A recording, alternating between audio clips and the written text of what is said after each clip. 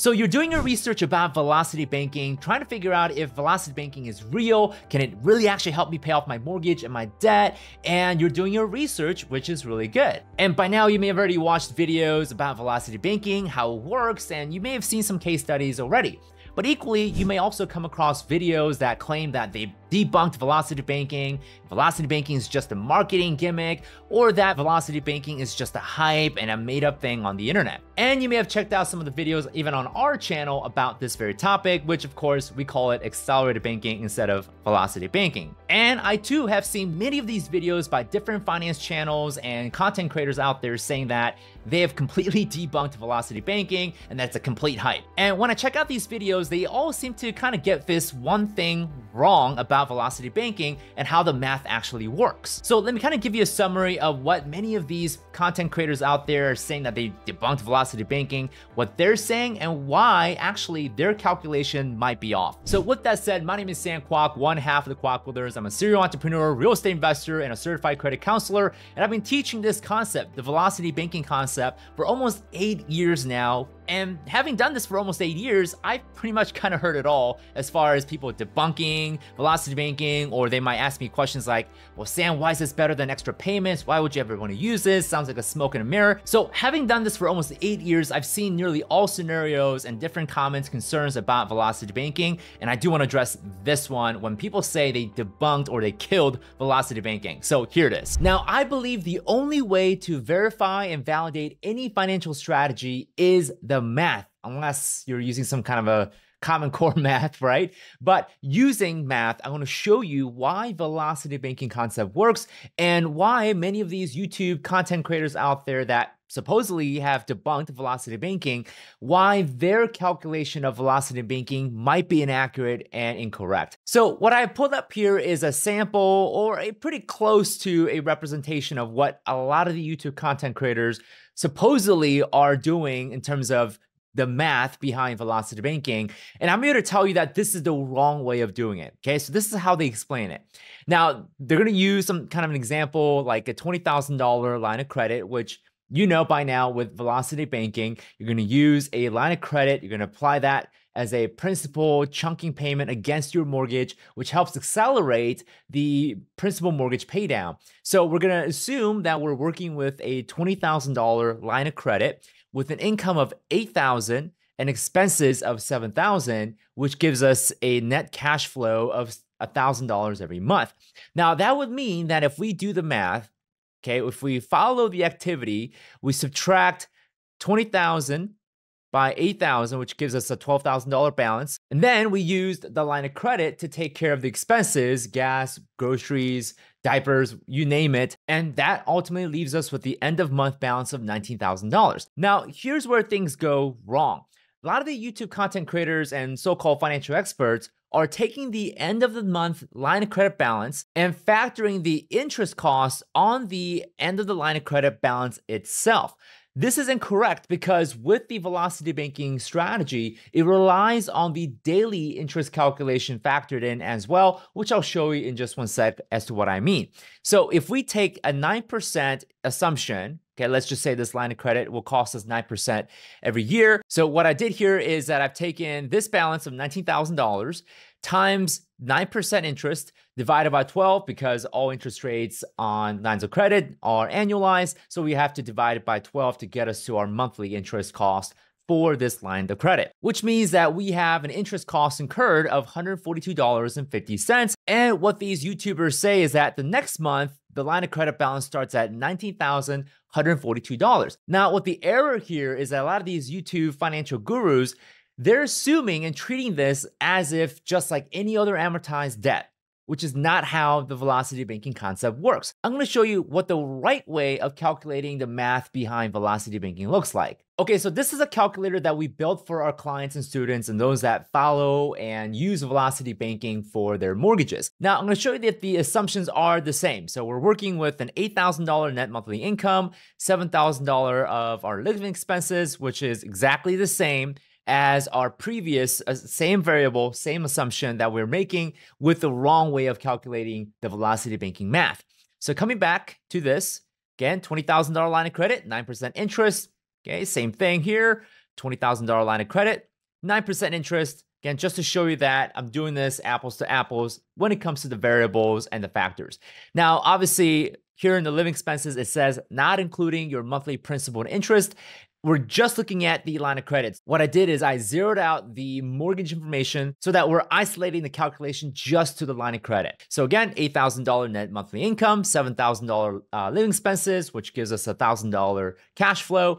$20,000 is the line of credit that we're gonna use with a 9% interest rate on the line of credit itself. Now, what this calculator does, it actually factors in the daily cost of the interest on the line of credit as time goes by. So let's assume that we start using the velocity banking strategy on February 1st of 2024.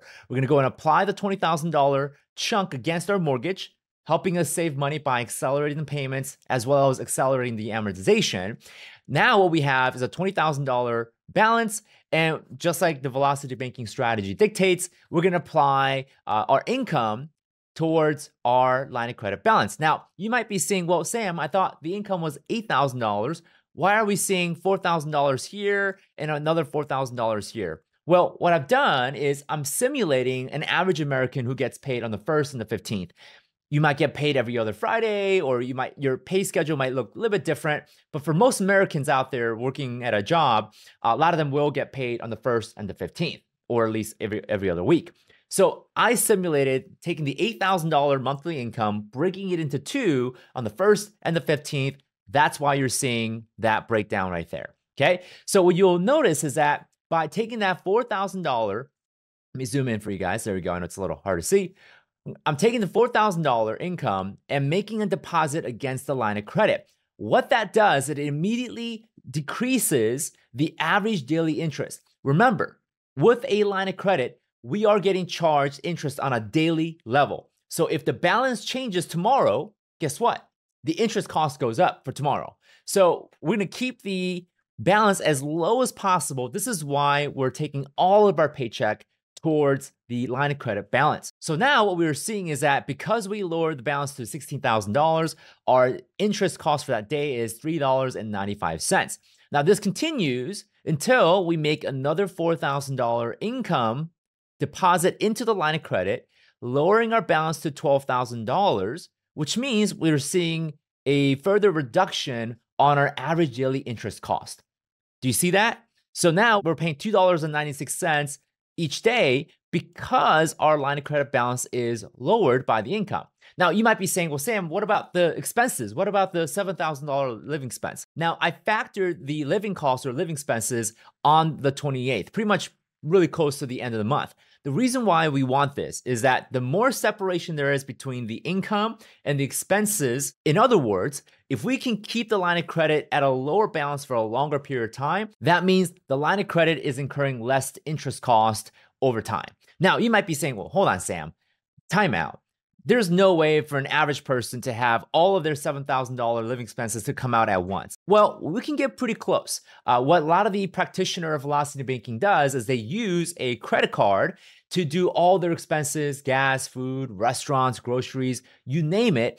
And what they do is they consolidate all the expenses into one because credit cards don't charge you interest right off the bat, not at least until the next billing cycle. Right? So it's a great way to further delay any interest costs being incurred on the line of credit because we don't want to increase the line of credit balance. Great. Now, you might also ask, well, hold on, Sam, not all bills can be paid by credit cards. What do you do then? Well, let's simulate that. Let's say $2,000 of our expenses can only be paid using a checking account, right? Be it auto loan or other credit card bill, whatever the case might be. So to simulate that, I'm going to go ahead and separate living expenses into two, and we'll go $5,000 on the 28th and $2,000 on the 22nd. So even so, what we're seeing is that our interest cost is relatively really low. Now, here's where it gets really interesting.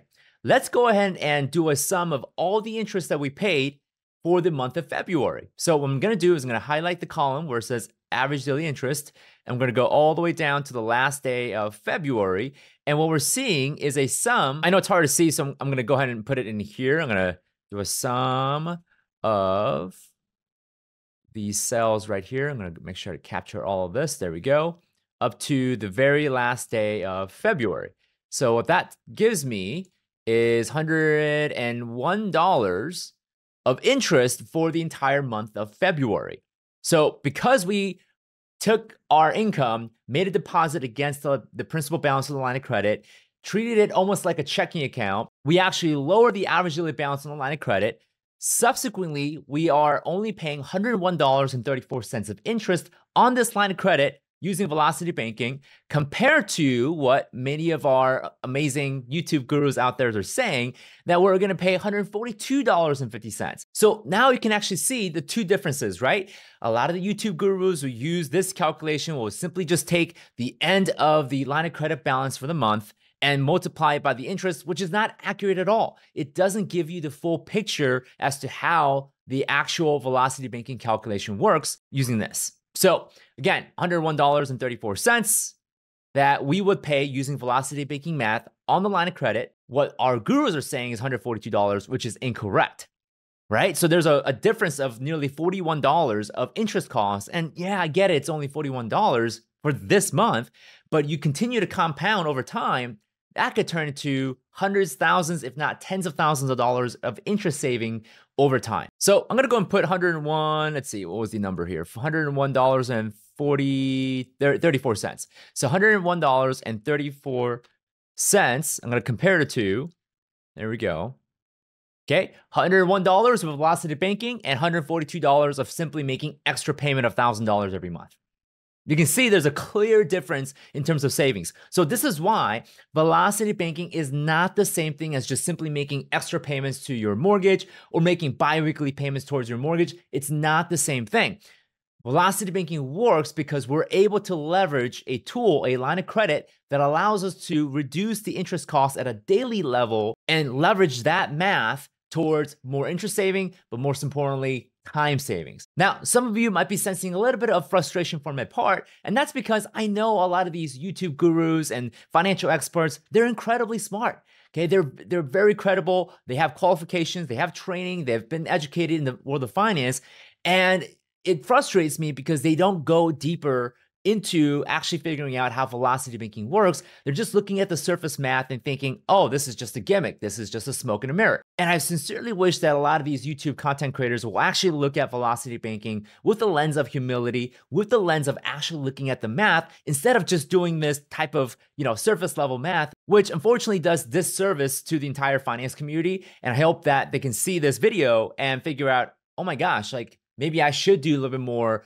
investigation and research when it comes to the Velocity Banking math. Now, I get it. It took me 2 months to figure this out as well. Okay, I looked at this, I'm like, okay, this makes no sense at all. Why not just make extra payments? Why not make bi-weekly payments? Why even use a HELOC? I was very skeptical with this strategy as well. I thought it was some smoke and mirror and people are trying to sell loans.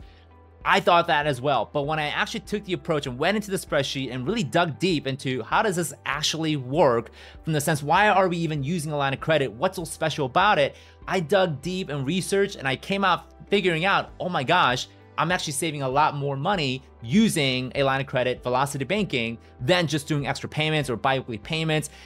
The math doesn't lie. And I asked all of you, and I asked our YouTube channel content creators watching this as well, please take the extra couple minutes to look at the math and not do this lazy junk math that a lot of people are doing, thinking they debunked Velocity Banking, which is not true. In fact, it's so not true that if you go to United Kingdom or England or Australia, they literally have an entire mortgage product dedicated to this concept called an offset mortgage. They're using it. Okay, I'm pretty sure the entire country of Australia and United Kingdom isn't getting duped and scammed by this concept. It just so happens here in the United States, we don't have the same type of mortgage products as UK, New Zealand, and Australia.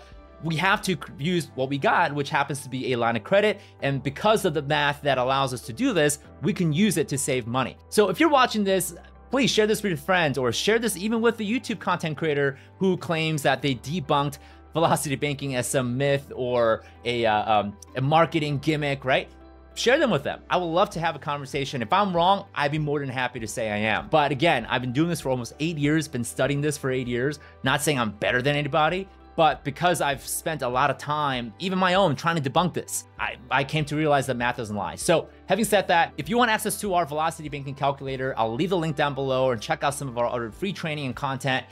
We have it here in the YouTube channel, but the best way to see if this is gonna work for you is go get our free calculator and see for yourself how much money and time you're saving with our strategy. And we have additional free webinars and content that you guys can go check out. So having said that, thank you, love you, appreciate you. Subscribe if you enjoyed this, and we'll see you in the next video. Take care.